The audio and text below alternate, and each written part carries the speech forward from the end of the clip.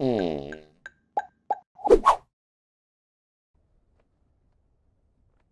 What's going on, guys? My name is Ebzy, and today I'm bringing you guys a Rumble match I got the other day. I am playing on Thieves Den, and I am using the Last Word as my primary and my Party Crasher as my secondary. In this video, I wanted to talk a little bit about the recent info explosion we got on Rise of Iron through Game Informer's feature on it. But before we get into that, I wanted to talk a little bit about the Last Word. So a little bit ago, like a couple weeks, maybe a week or so ago, I made a video talking about the Last Word and me trying to change my playstyle up. So I've been playing with the Last Word pretty frequently. I used last weekend, last Trials weekend on Asylum, I basically only used the Last Word. I didn't play too many matches last weekend, I was kind of busy, but for the most part, when I did play, I was using the Last Word. And I had to say, I am getting my skill a little bit back with it. I'm getting, that kind of sounded wrong, I'm getting some of my skill I used to have back in year one back. I'm not gonna say like I'm great with it, but I'd say I'm kind of decent now. I'm not the best, obviously, but you know, decent is I think that's a good way to describe how I'm feeling about it. This kid got kind of juked right there. Anyway, so like I've been using it a lot and I've been liking it a lot. Obviously, I have not forsaken the Mida. The Mida is my baby, but the Last Word is definitely coming in handy. When you're playing like when you're watching like Inkuch or Lumi or some Luminosity or whoever, like they're either using like the Thorn or they're using like the Last Word. And having used it for a while now, using it more frequently now, having not used it for a while, just really reminded me that how good it really is.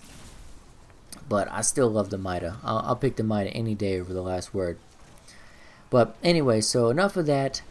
So I wanted to get into what I actually wanted to talk about, which is the info explosion. So Game Informer just did a feature on Rise of Iron, the update Rise of Iron. They did one for the Taken King in a similar fashion, but they did one for Rise. They just like released the Rise of Iron feature, and in it was a lot of info regarding Rise of Iron that we haven't like heard yet.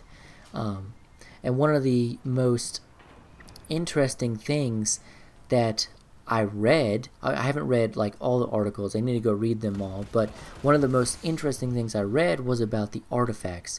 And I know Dado made a video on it talking more in depth about the artifacts, but basically the artifacts are like changing the game up in the Rise, the new update.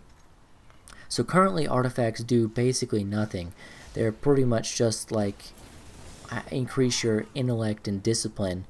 But in Rise of Iron, what they're going to do is they're going to have more important statistics involved. Not statistics, but bonuses involved with them.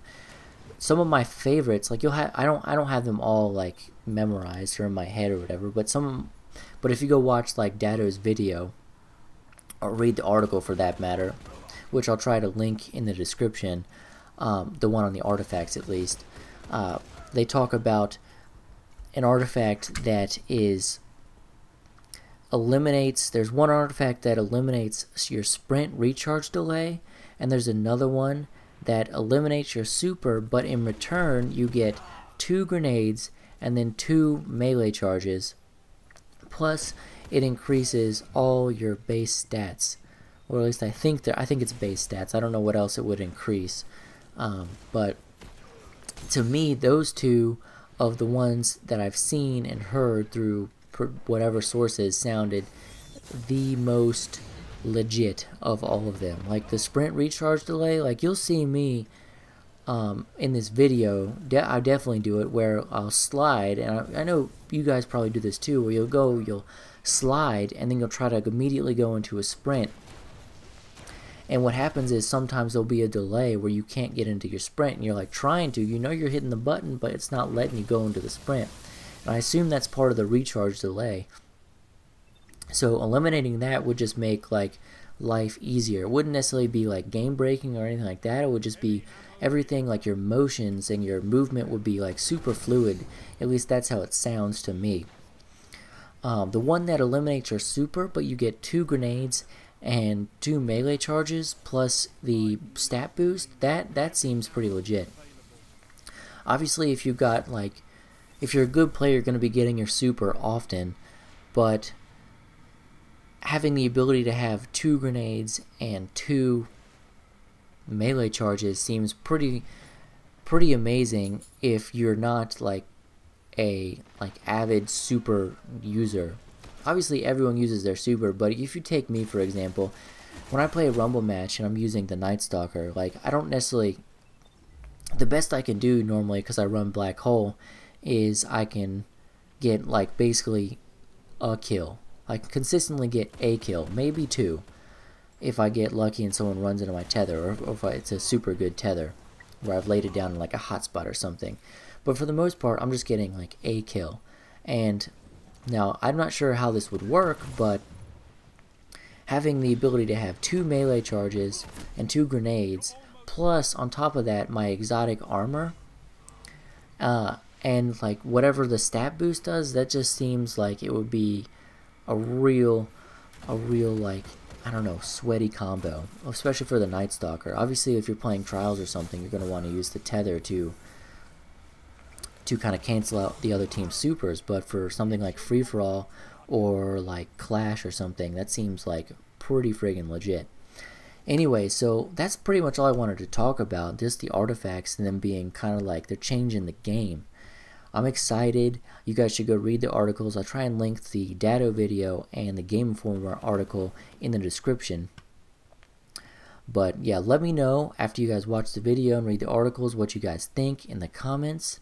These are the ones I mentioned, the sprint and the double melee and double grenade. Those are my 2 favorites that I've seen so far. So let me know down in the comments what you guys think. And yeah, that's about it. I had 24 and 10, not too shabby, not my best game ever, but not that bad. I hope you guys enjoyed the video. I hope you guys have a good day, and I will catch you guys later. Peace.